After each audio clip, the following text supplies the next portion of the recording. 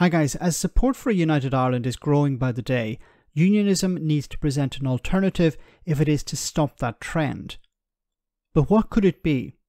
Well, Ben Lowry, who is the editor of the Northern Ireland-based newsletter, which could be mistaken for a DUP pamphlet, complained here about how unionists are being asked to get involved in the debate of a united Ireland. Ben instead would like nationalists to get involved in a different one on the union. But what type of union would that be? Well, the type that will blow your minds. Have a listen to this. I take the position that Professor Lowry was expressing, which is that unionists really shouldn't get involved in this debate. And isn't it interesting that unionists don't ask Irish, as you could say there's a level of respect here, where unionists don't ask Irish nationalists to get involved in building a post-Brexit wonderful new UK. What? A post-Brexit wonderful new UK. A post-Brexit wonderful new UK. Look, Ben, I was going to say maybe Ben doesn't know, but Ben is the editor of a newspaper, so Ben obviously knows that a majority of people in Northern Ireland voted against Brexit. And if you look at the UK as a whole, support for Brexit is collapsing. You even had Nigel Farage say that Brexit has failed.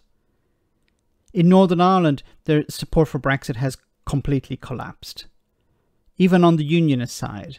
So what post-Brexit wonderful new UK is he talking about here? He wants to convince, or he believes that nationalists who voted against Brexit should abandon a united Ireland and get behind a post-Brexit wonderful new UK. I wonder what he's smoking. We know that that's not what Irish nationalists want to do. And I think that unionists shouldn't feel demoralised and shouldn't get involved in these discussions and should confidently make their case about what a wonderful place the UK is to live and how the polling for staying in the UK is still very strong. So the argument for staying in the Union is, well, polling is strong. Okay, and it's wonderful. Is this guy a secret Shinner, secret Sinn Féin member? You know, I can't come out and say that I want a united Ireland, but what I'm going to do is I'm going to try and convince people who voted against Brexit and people even who did vote for Brexit and now realize that Brexit is a disaster. I'm going to convince them that no, the union, the place to be is in the union post-Brexit. Is this guy really a Sinn Féin mole? Sinn Féin have moles within even the pro-DUP newsletter. Absolutely ridiculous.